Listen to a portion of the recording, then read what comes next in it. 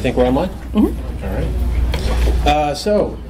right. This is the talk of ally, area rules to use or not to use. So if you're looking for a different talk, this isn't your room. I guess we're on. Yep. All right.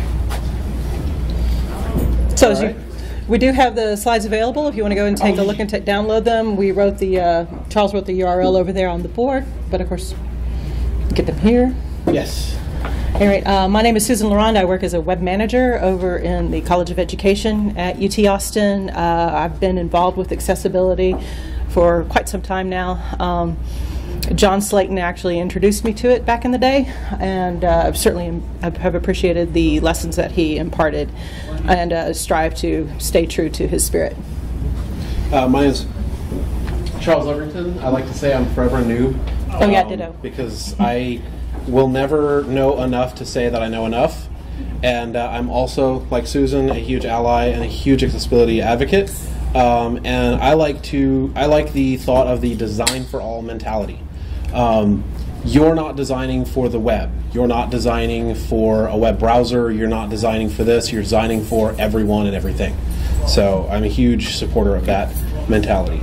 Random note that I just thought of on the slides is if you do hit the slides, we have tried to add in relevant information in the speaker notes so that anyone who is visually impaired or needs accessibility usage can check the speaker notes for all content, and there is extra content in some of the slides as well. So, getting started. Oh, we won't be speaking in iambic pentameter. I know that may have been a draw for you. If you saw the summary, that's not a thing.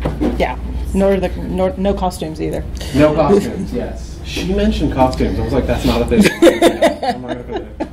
So, speaker note version of our talk. ARIA is simpler than it looks, and often can be skipped entirely. Raise your hand right quick if you were trained prior to 2012 on accessibility in HTML. Right, okay, so all of your knowledge is 100% deprecated and nobody told you about that. Which really threw the two of us for a loop when we were trying to do area labeling, which is how this talk evolved. So if you raise your hand if you have heard of semantic HTML. So you have been trained on the new way to do accessibility for like 80% of it. We didn't know that either. So accessibility is new, sort of, on the way they do it. And we're going to go through some of the broader examples here.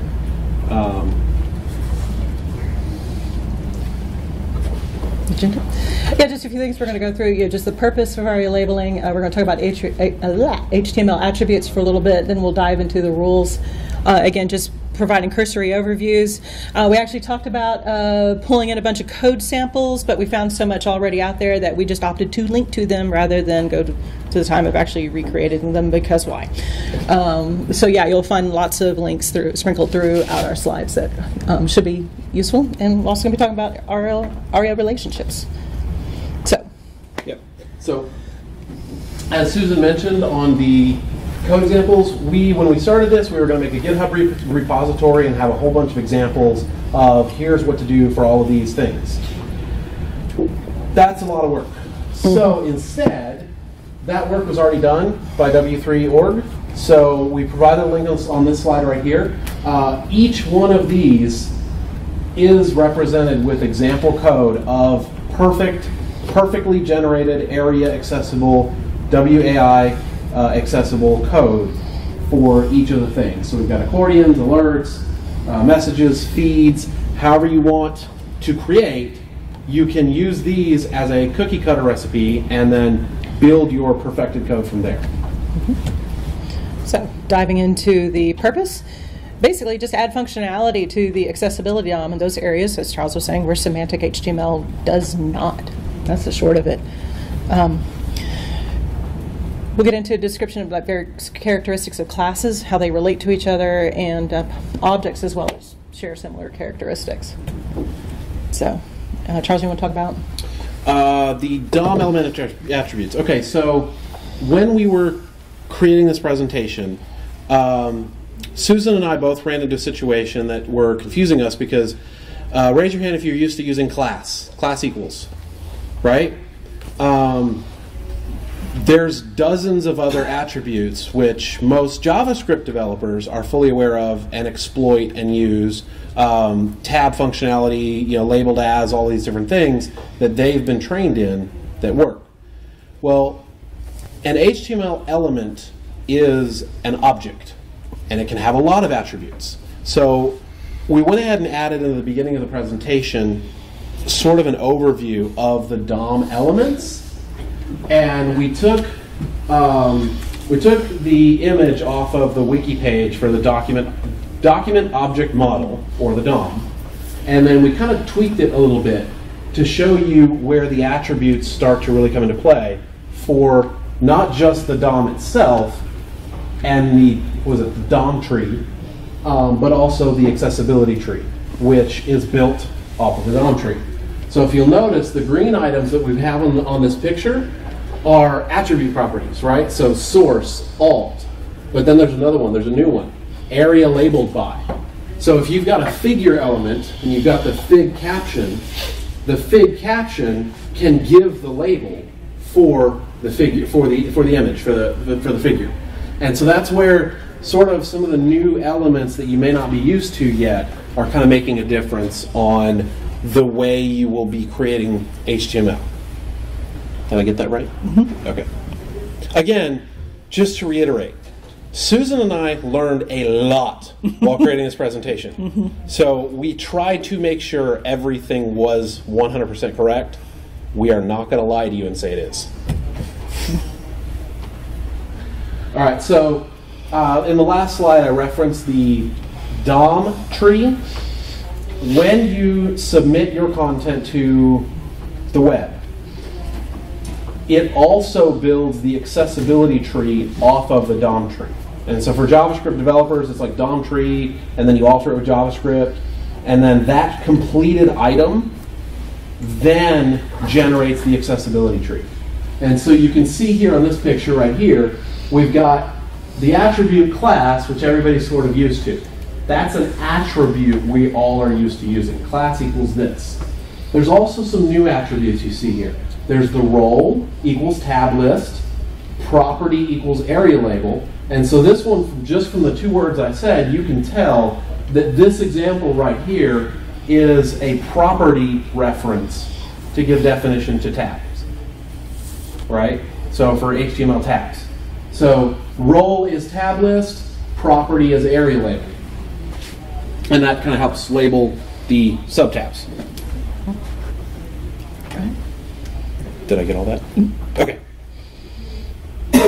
Sorry, I'm trying to make sure I'm covering what we wanted to. But you kind of described this a little bit already. I did, didn't I? You did. Yay, winning. Winning. Yes, sir. So is the accessibility tree, is that a thing, like a technical thing? Or that is a technical thing. It's not just a sort of construct you're using to describe. No. Okay. So so for developers, when you're doing your front-end development and you right-click inspect and you run an audit, when you do the right-click inspect and you can look at the JavaScript events, you can actually click a different tab and see the accessibility tree as well. So it is a real thing that if you went through your training prior to 2012, wasn't a thing. So it's a thing. And this is actually what this particular graphic is. And I provided the link to the graphic here if anybody wants to look it up, because I found it online and it really visually sums up what I was trying to explain. Is so when you create your code in the HTML, right, and then you edit that code with some JavaScript, the final product is your DOM tree. That DOM tree actually does two things from that point. It creates the visual user interface for the visual users, but it also submits the accessibility tree to be used by assistive technology via an API. So yes, sir. What does DOM stand for again? Document Object Model. For the beginners and for me, because I really hate it and forget it all the time, it's HTML. So basically, the Document Object Model is you can use it for XML, XHTML. Paul, please help me here because you've got them. No, okay. Anyway, you can use it for multiple things, and it's basically a cross-platform language that you can use anywhere. That's why, to try not to get off topic, that's why a lot of the cross-platform apps right now, like Slack, are built using Chrome, because it's using the DOM technology, because it's cross-system compatible equally. And so HTML is sort of the language that's inserted into the DOM and then rendered up. And so just for beginner's purposes, for accessibility purposes, and for this lecture, just think of it as your web page, something.html. And so, as you can see here, once you submit that HTML, it sort of builds up this little render object, but there's no visuals, it's just data, right? It's this huge thing of data, like a JSON file, if you've seen a JSON file. And then it takes that and it says, okay, it's time to build the visual UI. And so it builds it. And then that's what you see on the web page. But at the same time, it's also building the accessibility tree. And so it's also building the non-visual UI. And that's why, you know, feed engines can pull stuff from your web page without ever seeing anything. It's because they don't necessarily need to. That's where the DOM comes into play. So the accessibility tree, that data is then sent to the whatever assistive technology you're using. Correct. So that's what's actually rendered. Correct. Okay.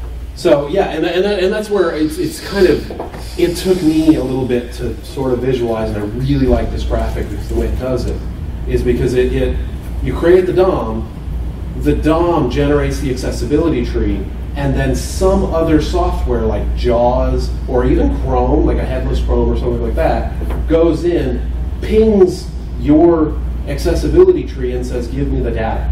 It takes that data and loads it up and then creates their version of the browser.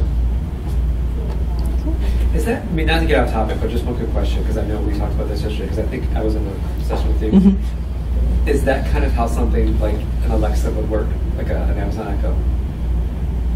No, they would actually pull in from different event handlers. They would pull directly from the DOM. Because the accessibility tree is a specific API for assistive technologies. So the Echo would go directly to the DOM and be like, hey, I need these 4 data points, give me these endpoints. Or I'm updating them.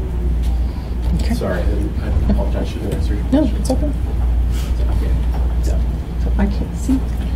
I love that. Like, this is new for us. Like, Yeah, Google there's Doc. no. Hey, wait a minute. I've got an idea. Hold What? on. I'm going to maximize this and see if it gives us stuff to see. Oh, there you go. Right?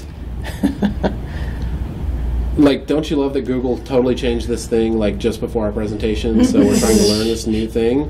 We can't actually see our slides here. All we can see is the All we notes. can see is the presenter notes. You don't have a split screen here. They're in your head, right? This is why you should always. Did you miss the part at the beginning where, like, yeah. So, but this just shows a few attribute examples that you can use, like the roll, on click, on key down, all samples of attributes that we've used. Just pretty straightforward. Let's see. So with ARIA composition, we get roles, properties, and states. Charles, you want to speak to that? I'll let you. I got to take it. Oh, sorry. Okay. So role is just basically what's the role of the target element, like a tab. What properties does the target element provide and contain? And of course, the functional state of the target element is going to be open, closed, hidden. Those are all different. Go for it. No worries. Okay. All right. So the role is the first element. You remember a few slides ago when I showed you all those new items? One of them that you may or may not have used. Hold on, we forgot to say the thing about rule 1. Okay, so. Well, we're getting to that. Right, but these can get confusing. So, okay. Remember what I said about if you can learn semantic HTML, you've learned a lot of what you need to know. So most of these roles are automatic with HTML5 code. So if you use an H1, it's going to automatically know and build the accessibility tree with role equals header. Okay? If you use a aside, right? I think it's role equals content? Complementary. Yeah, thank you. So it automatically assigns some of it via the semantic HTML. But sometimes you need to change it. So role equals complementary, role equals navigation, right? So, and actually that one you shouldn't change unless you're doing like div role equals navigation, because this div is a nav bar, but you're not using the nav HTML element. So does that make sense? Oh, wait a minute, I did. Did you see that? On slide 18, Yeah. like, I'm like, hey, this is a thing, Yeah. don't get concerned. So properties. Go for it. So with properties, when Charles and I were talking about this the other day, it's like, how do you explain this? Okay, so many of us have like a drawer in our kitchen that we just put random stuff in. We call that what? The junk drawer, right? Screwdrivers, pens, pencils, probably half of them broken and not working because nobody can be bothered to throw those away. So that label that we've assigned to that drawer is junk drawer. So if one of my kids pulls something out of that drawer and I step on it in the middle of the night later, I'm like, why is this stupid screwdriver from my junk drawer out here? So I recognize that as my junk drawer screwdriver. I've assigned it that label, that property to the screwdriver, if that helps. Okay. So next up are states. Dude, this is super tiny.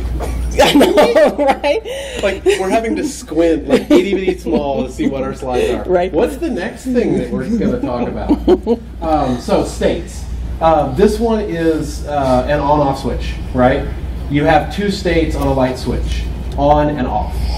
So if you have done JavaScript development, you probably have used states fairly often, especially for tabs and accordions and such. There's a lot of states available for usage for area labels as well, such as area disabled equals true. So, and again, use the examples to create the correct code, because a lot of these aren't self-explanatory when you're trying to read what the property or state might be, whereas the example code's like, oh, that makes sense now. Okay, so rules. First rule of ARIA is actually no ARIA is better than bad ARIA. As Charles has said several times already, you can use the semantic HTML, do so. So. See, this is where we provided like all of the information on the slide. There's no speaker notes for the Right. slide because it's all right there. It's all right there, yeah. Just step out so you can see So, it. yeah. It's all right. Principle one, role is a promise. Using a role without fulfilling that promise and role is similar to making a place order button that abandons the order and empties the shopping bag. So, great. All right. ARIA can both cloak and enhance, screening both power and danger, as we've discovered. It enables authors to describe nearly any user interface component in ways that assistive technologies can reliably interpret, thus making those components accessible to assistive technology users, taking advantage of that accessibility value. Okay, I'm gonna But check you one. can accidentally override some of those, and you have to tread carefully. You don't want to override existing accessibility semantics. That's what you got to watch out for.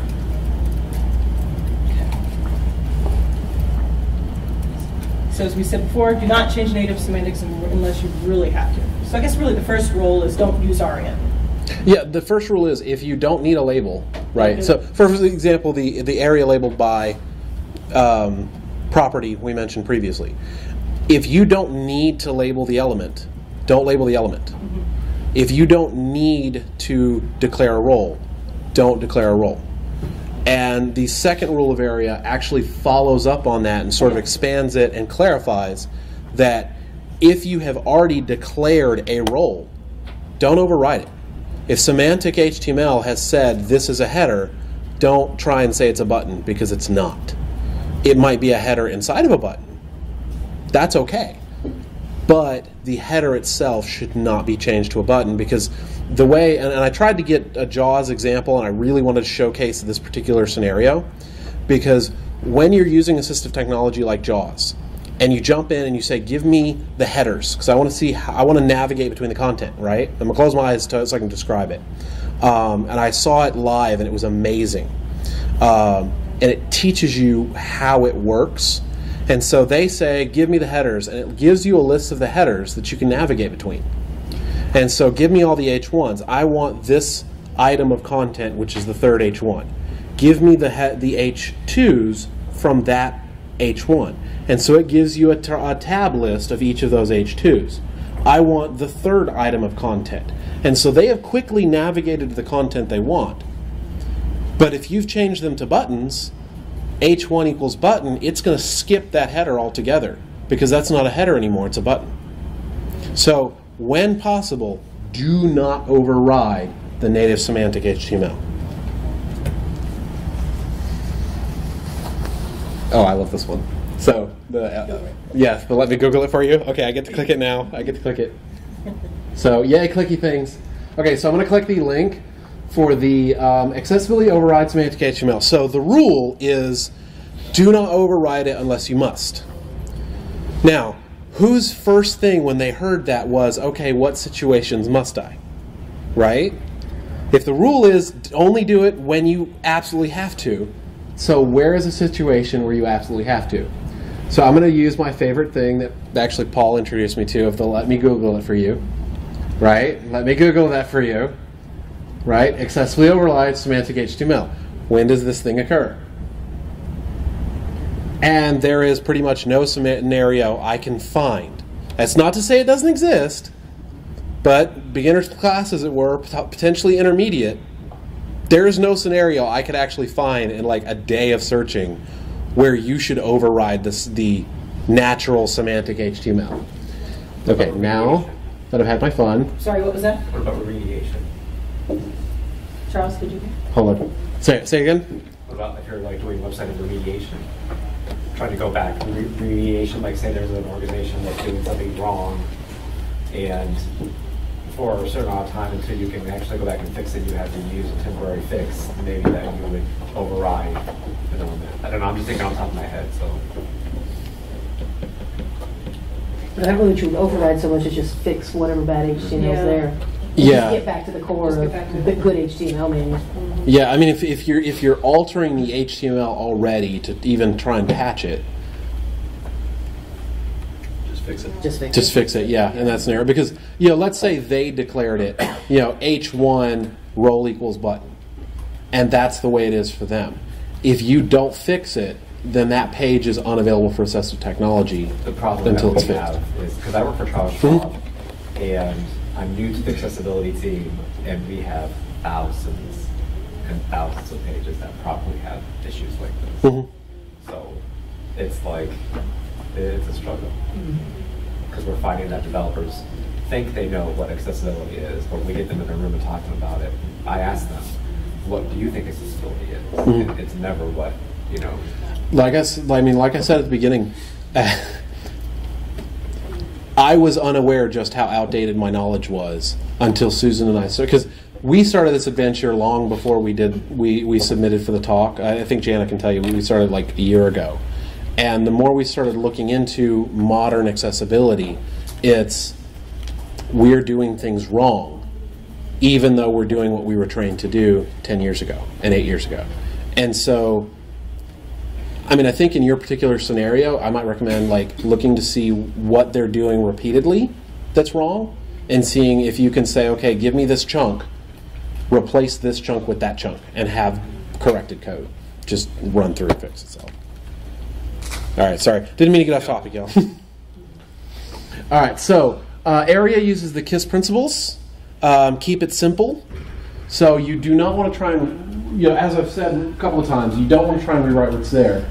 So I've actually got examples on the left of don't do this, and then Susan put together the examples on the right of do this. And so you'll notice the one I kept going back to is the header button. And you can see on the tab up here, I've got an H2 because this button should be an H2. It is a header, and it's going to be a header. It needs to be a header, but it's also a tab, right?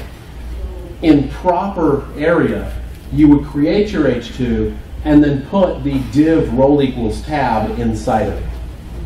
Similarly, you would do H1, right, and then div role equals button if you want to do the button. Which I've got a sort of example right here. I think the DTU is the old was it the Data term or data term? data definition? Definition. Yeah. Definition. That was an example that they provided us online, and I was like, that's not a scenario we're going to use very often. Because why wouldn't you just use H3 right there instead of the DT? But that is technically correct and will work for screen readers. For JavaScript libraries that use DT as the accordion markup, which is not uncommon. There you go. Okay, see? Definition list. Again, I will not pretend to be an expert at this knowledge. It was a learning endeavor. Okay. Aha. And we already got through that. Pretty straightforward. All area controls must be usable with a keyboard. Is there anything more in the notes about that one? No. Actually, that one's pretty straightforward.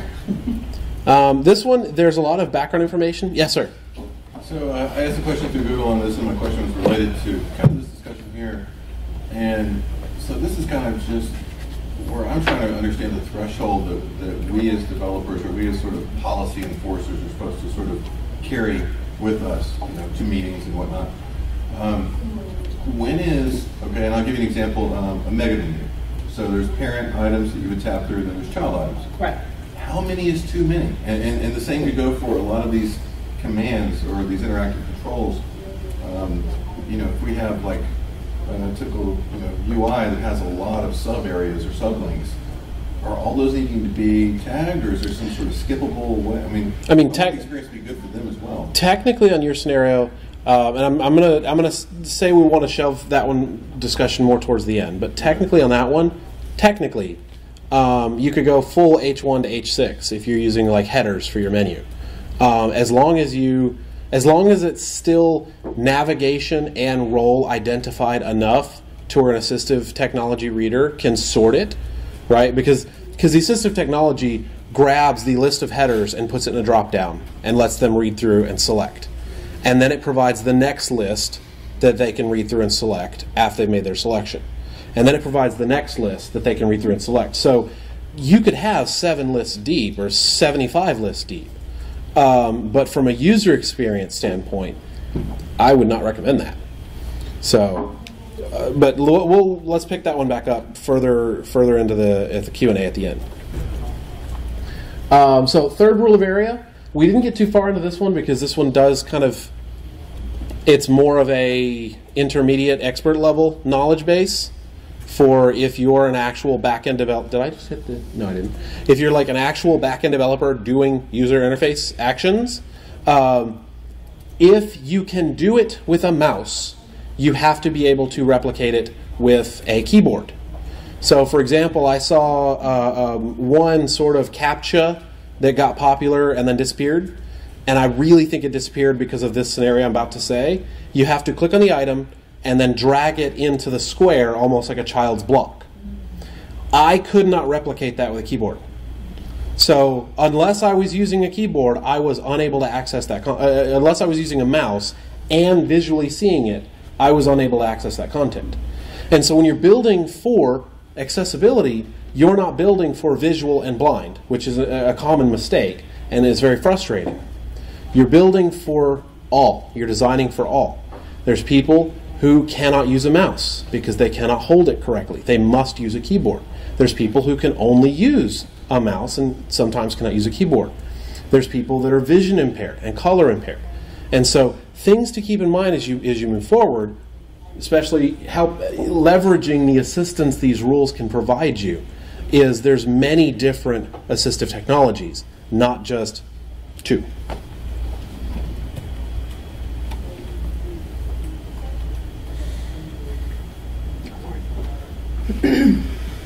That just backs up what you said. Is an example. Yeah, it's just the example. Again, H2, div role tab, heading tab. Oh, I did that one again? Yeah. Oops. It's okay. So, go ahead. I feel like we accidentally copied that and didn't edit the code. Yeah, probably so. That was probably our bad. We didn't put the right code in there. Like I said, we're not experts. Anyway. The I am not a robot tool is a great tool for checking against robots, but if a keyboard user cannot access your site through it, you're using the wrong CAPTCHA. All right, fourth rule. Susan, go for it. Again, do not use role presentation or ARIA hidden true on a visible, focusable element, because then you've just hidden it. Yeah. If you're like us, this is new content, new things. So CSS visibility hidden, right? Or CSS hidden, that's where the ARIA hidden equals true comes from. It's literally the exact same thing, only created in a different manner. So your CSS change can actually alter your accessibility tree. Keep that in mind. And so we provided some example code. So you can do your ARIA hidden. And this is sort of a scenario where, so role equals presentation is items that have no context for the content, but are visually seen. Background image. Background image is the only thing that comes to mind for me, but I'm like super picky about, your user experience should be the same for everybody. Whereas there are scenarios where I have seen people that are like, I'm going to provide 6 images and they're all contextually there, and I don't want them loading and see, I wouldn't agree with that. But that is where you would use role equals presentation. ARIA hidden is the opposite one. You don't need it for screen readers. This one is one that pops up fairly often because icons. Does a screen reader really care that you're loading up an icon for a Facebook when it's a hyperlink to Facebook? Not really.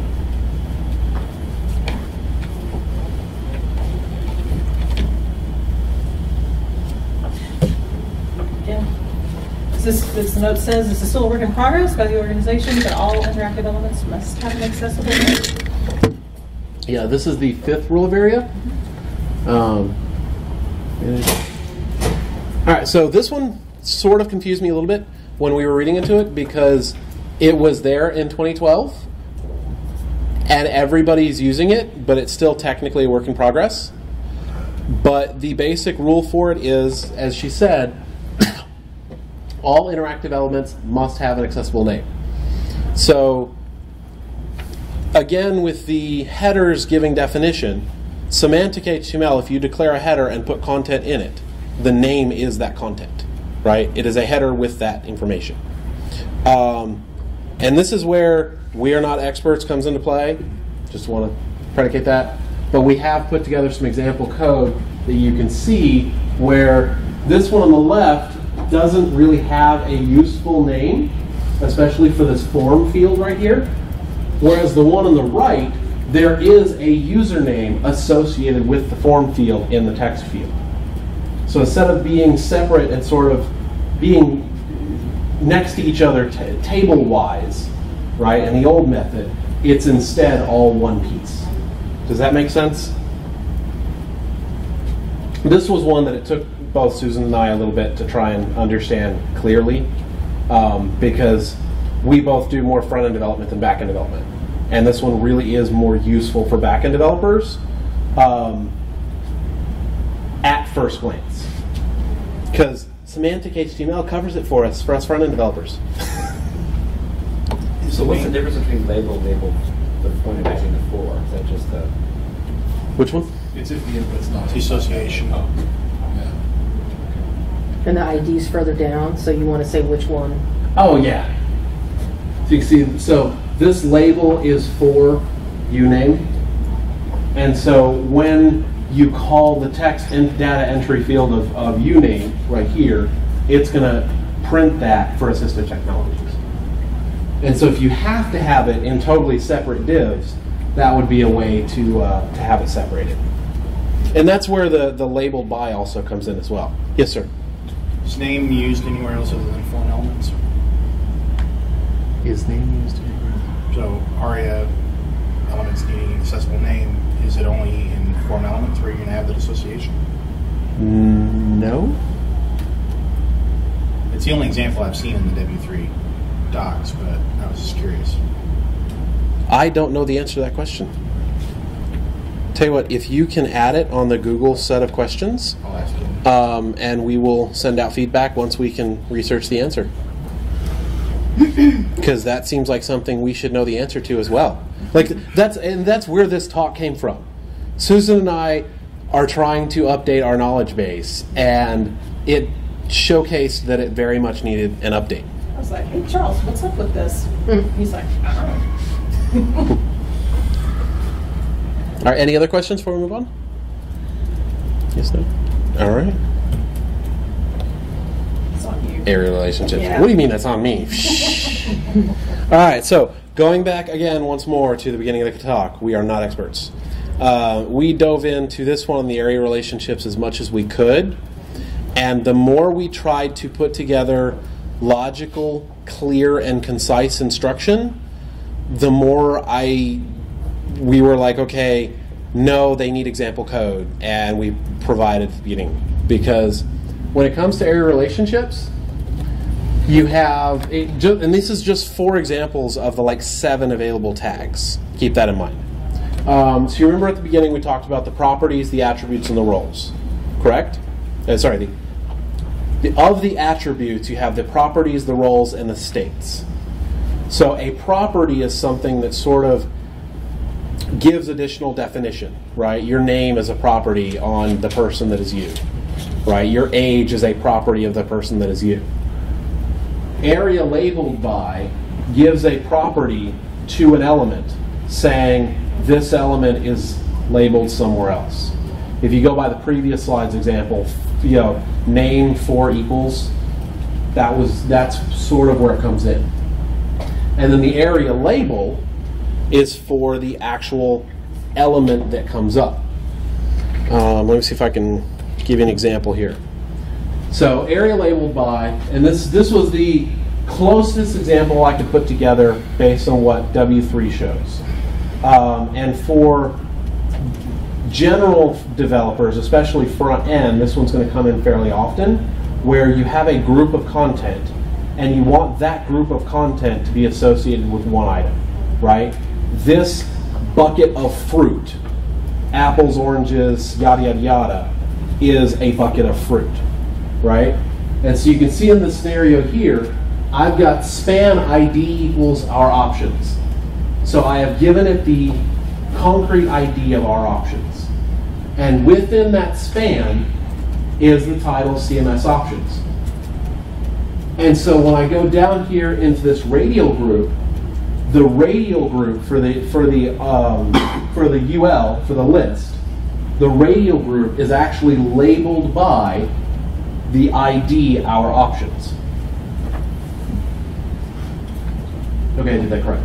For some reason, I did not see the equal sign when I looked up there a second ago. It looked like bad code. Oh, I was like, really? Did I provide bad code? Right? What? No. We already did that one on another slide. Yeah. And so every single one of these items in the radio list, when it goes into assistive technology, it's going to provide, here's a list of CMS options. That's the title.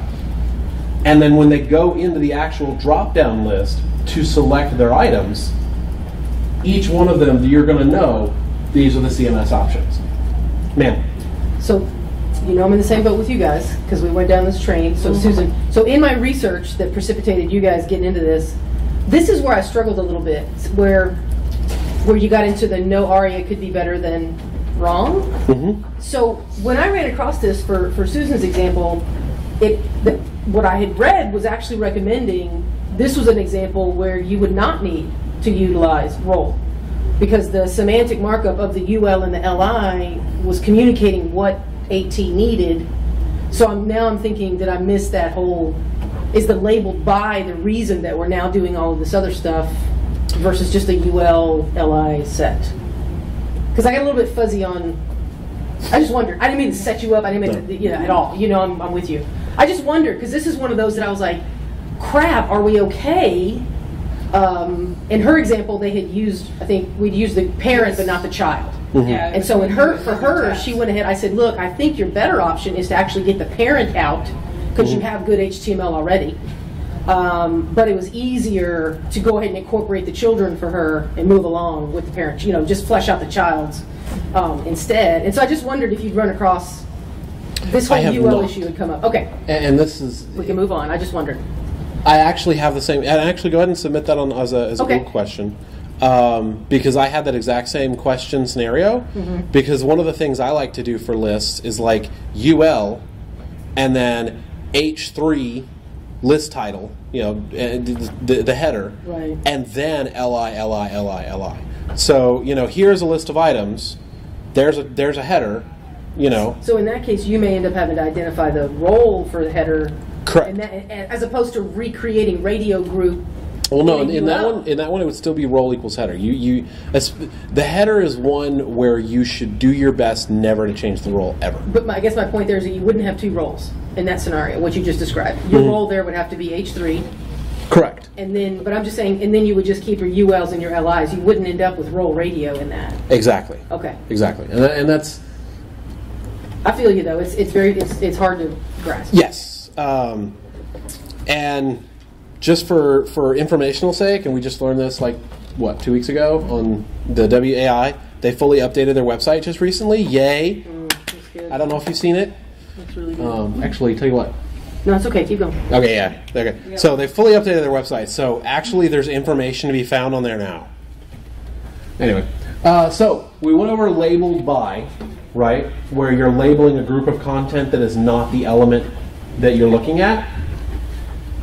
ARIA label is providing a label for a specific element. The best example I could find was the ARIA label equals close, right? You have a button, that button has a label titled close. That's all it is. That was the best scenario I could find. The other one here might be an image. If you're using it's within a figure, figure, image, fig caption.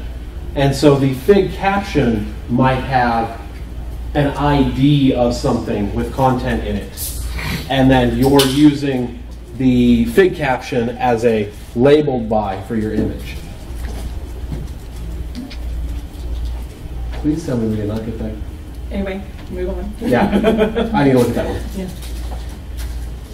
Da, da, da. Any questions on ARIA label, right quick? So how would that close manifest itself either in a browser or in assistive technology? You wouldn't see it in the browser on the ARIA label by, because in a I guess I can't say browser because technically they're all browsers. You would not see it in a visual browser, and this is where going back to the first rule of no ARIA is better than bad ARIA, right? If you are changing the functionality and the way it works, you may not see that and probably won't see that visually. So your H1 visually is going to load with whatever CSS is associated with H1. And so visually, yes, you have declared it as role equals button, and it is useless for assistive technology. That's where you would want to be careful and make sure that you're using it correctly. Yes, sir. Maybe you hit on this and I missed it, but this particular ARIA label, just to get a better grasp, how would that manifest on the user side with the accessible software? I mean, what experience would that create? Okay, and I could be wrong on this. I'm trying to remember because again, I've only seen the one live uses of JAWS correctly. I've tried to play in JAWS and do it and use it, but it does take configuration that I haven't been trained in fully. That's really good videos. Yes, I've got 3 videos that I've got on my little track that I'm wanting to watch. It brings it up, and it will be image. It'll say image, and then it will say the title. So labeled by. So it's this, and so it will read off the content here as the title of here, as the name of that item. And then it will go into the alt text and description this. So it provides it verbally as a label, if that makes sense. So this image would be what it would announce. This image is what it would announce. Correct. Which is why that's terrible. Again, example code is not always good. That's why I looked at it. I'm like, did we do that? Because that's not. But yeah, so this is a separate item from alt text, though, right? Because for example, I stated verbally fig caption over span, and I would use a figure, image, fig caption. The fig caption is the caption that maybe the author wanted associated with the image, right? So your alt text is 2 players playing baseball in this stadium wearing jerseys for this team. That's your alt text, to give a non-visual description of what is occurring in the image. Whereas the caption might be "Good old days with my son," provided by the author. And so that's where you can provide the label using something else. Does that better answer the question? Okay. Sorry. It's going to take a while for that. Yes, and that's what I say. It's going back to that first slide. There's a bunch of huge amounts of example code, and it's not just here's tabs, use these. Here's 4 different kinds of potential tabs and example codes for each of the 4. Here's 6 different kinds of accordions you might use and examples for each of those. I think the alert box had 7. And it's fully ARIA 100% WCAG acceptable code that you can use as boilerplate code and compare what you have to correct it. So yeah, like where you're coming from, I had a similar situation where I had like hundreds that were wrong, and I found what was, this one's got 75, this one's got 20. So I looked at the 75, I compared it using the tabs we found, and I fixed the code that was generating my tabs, and all 75 of those were resolved because it was being generated from a theme template. And so using the boilerplate code, you can engineer a lot of fixes. And resources. Yay. So a lot of labeling is like self-learn. We have a checklist that you can go through for WCAG and be like, hey, I need to do all of these things. It is a really great checklist that's been helping me. Mozilla provided an excellent web farm for web accessibility, which also, if you'll notice the /AR, their link farm also includes augmented reality accessibility too.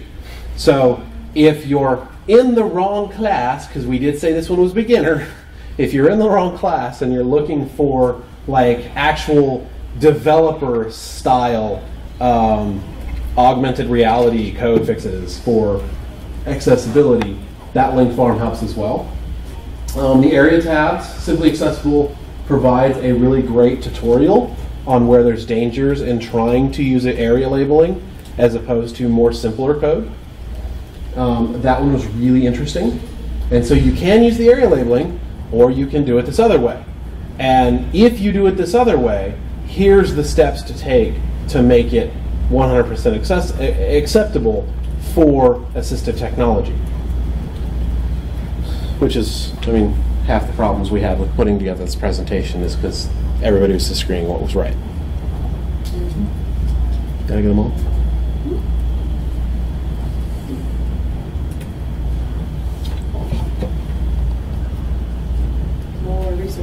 More resources. Oh, wait a minute. That's funny. We forgot to delete that slide. Oh. All right. Got a few questions. Got a few questions. Okay. So this was a potential resources slide that Susan and I were using to help build the other slides.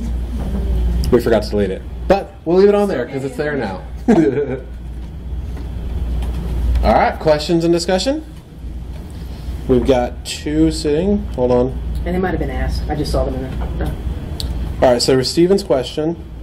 And then I think Pat just put his in there too. So. All right, so Pat's question, Rule 5, accessible names are form elements. Okay, so that one we're going to research after, and I'll tweet about it or something. If that's just another way of saying use names with your labels and inputs. Mm-hmm. Okay. Yeah. But well, it sounds like it's saying it's interactive elements, which could be buttons and other things as well. it says all elements, right? It says all interactive elements, which is not just forms. Yeah, so for all interactive elements, yeah, I think some of the examples we saw included like menu trees that got really deep. Yeah, where you have to you know, Expand out. click item 3 and it opens a tree, and then you click item 2 and it opens a tree. That makes sense. So Yeah. each of those should have defined unique names, so that it's the screen reader doesn't think that it's trying to re-render the same content it's already rendered. Let's see, when all right, so the next question I've got here is when to not use role equals radio group for UL with a role equals radio for LI. Let's see. And they had a link that they said better described it.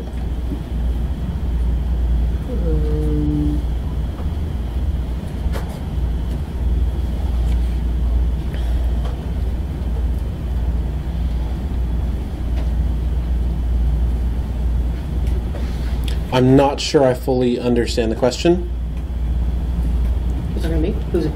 On the when not to use role equals radio. That's what I was just, you told me to put it in there, so I put Okay, that one. Okay. that was me anonymously. Okay. But I linked to this because this is where, when I told Susan, when I was trying to help her fix her issue in world space, and I was like, hey, I happened upon this entire universe that said none is better than bad. Yes, none is better. And they had it kind of halfway on, and it was specifically about ULs and LIs, and they were using it for menus and children and all this other stuff. But it was surprising to me that you didn't have to use any of it and just have good HTML. Yes. And so that's why I was just a little bit fuzzy on the example you had, because I was like, oh, wouldn't that just be a UL, LI? Well, and that's where some of the glory in my mind of the semantic HTML comes in. Right. Is if you use nav, right, then it automatically knows that this is a nav item and it's navigation, and so it's going to apply the assistive technology for navigation against it. Right. If you use H1, if you use aside, if you use HTML5 semantic HTML elements, semantic CSS, if you use the newer, more clear technology, you've removed the need to do a lot of tweaking. It seems like a lot of this would affect pages built for the days of like HTML5, where it wasn't like these semantic terms, but it was divs. Everything was a div. Yeah, if you're built on a Foundation 5 comes to mind because it's Divtopia and it's pre HTML5. I've done a lot of tweaking that I wouldn't have to necessarily, because they're using divs instead of navigation. They're using divs instead of asides or content or main or something like that. Buster, what up? So there's one thing, it's not so much a question, it's just an important thing that I think probably gets left out of a lot of accessibility talks, which is that if you want to actually play with this and see it for yourself, there's a big problem with JAWS in that not only is it proprietary, but it's also prohibitively expensive for a lot of organizations, and they have a clause in place that says that developers cannot use it for free. It's basically, it's a trap, basically. It makes it very, very difficult to actually play with these screen readers, but there's an alternative now that's been developed. It's NVDA. Yeah, non-visual digital access or something. Now, it's also NVIDIA's stock symbol, which is a little bit... Oh, bummer. Which one? It's not NVIDIA. Yeah, NV Access. That's it. Free and open source software. And this is the one that I had a couple of visually impaired people point me to this when I was updating my software for accessibility concerns. They said, if you want to see what we see and what we hear when we navigate your website, play with this. It's completely free and takes away a lot of those barriers to entry and lets you actually play with it. So. Thank you, Buster. If I had a cookie, you would get one, like, right now. I would give you, like, a cookie cake cookie. Like, I would hand it to you and be like, this is awesome. So it'd be Windows only is probably why we haven't played with it. NVDA. NVIDIA is since it works with Microsoft Windows, you can download it to your PC. Oh, Yeah, Windows it's only. Microsoft, so you have to- Yeah. Oh yeah, Mac users just have to use the built-in voiceover Right. tool. Yeah. Well, you can There's- have yeah. virtual bots too. There are people at Access U that just run them on virtual Right. Windows. Yeah. I could see that being viable. But that, because what are they called? The people who do the Wave tool, they do a survey every year. And Cool. NVIDIA is actually the top one, and then they're calling JAWS stations. It's actually and there's a lot of good videos who like Google has a accessibility training on how to use NVIDIA, but also how to use voice effectively, so you're actually seeing things properly. Has anybody here tried using JAWS with it? Can't afford it. I've learned the devil, but yeah, I mean, I believe it is. But it doesn't even work with Firefox. Well, and that's sort of what I was saying at the beginning. Is I really tried to use JAWS for the demo, See, and the demo ran out before I understood enough to configure it correctly. That's another thing that I struggle with, is because in our operation, over 55% of our user base, not only are they on Internet Explorer 11 or below, they're also over the age of 50. So it's like we're locked into this particular segment where we have to support IE, and also we have to support JAWS. Because I'm relatively new to accessibility, but I really find it really disturbing that this software costs as much as it does, and it literally taxes your system like to such a point where my work computer is almost inoperable sometimes, and it's like I feel powerless. And then I want to check out things like this, but then I hear NVDA is not as robust as JAWS. I don't know that. For myself, I don't know that. This is what I've heard. Now, does anybody else have any recommendations other than NVDA or JAWS? But I think just out of curiosity. I think it should be free. Yeah. I thought we had come across a chart showing which accessibility browser. If you Google WebAIM Screen Reader Survey number 7, it will bring you to the survey, and that is one of the things that they show. Screen reader survey. Screen Reader Survey number 7. That's awesome. Number 9? Yeah. Wow. Primary screen reader. There you go. And the table of contents, there was a Yes, sir. Steven. Along the lines of tools, and here we are at a Drupal camp, I'm curious what everyone's experience has been with the Drupal modules that are accessibility checkers. For me, it's been the same situation as this gentleman's computer, where it'll shut down the site. There's so much configuration that it could overdo it. So you have to be very light in your touch, but I wonder if anyone has any success stories from that, or is it something that's the most frustrating to everyone else as it is to me? I don't know that we'd have many in this room just because it was marked as a beginner's talk, and that's more like back-end developer debugger type approach.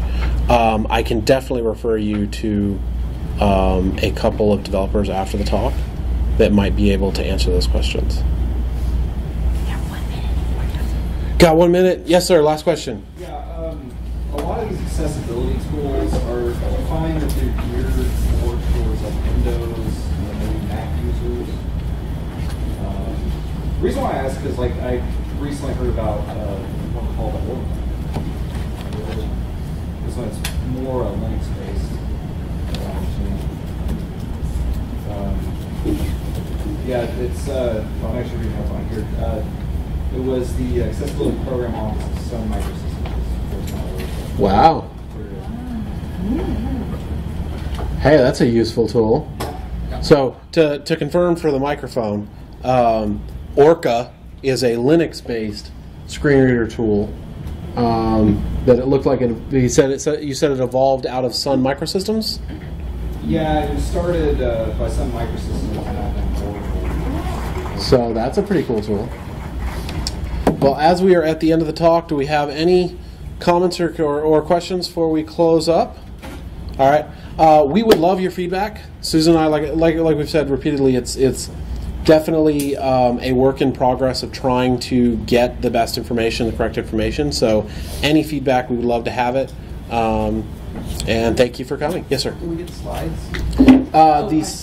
She just erased it. But yes, you can. Yes, you can. Does everybody's Charles, since you're in the mix on Camp, are those all going to be a part of some? Will they all get posted for everybody? Like, you know what I mean? Like camp wide with the recordings? I don't know if the slides will get posted with the recordings. You got it?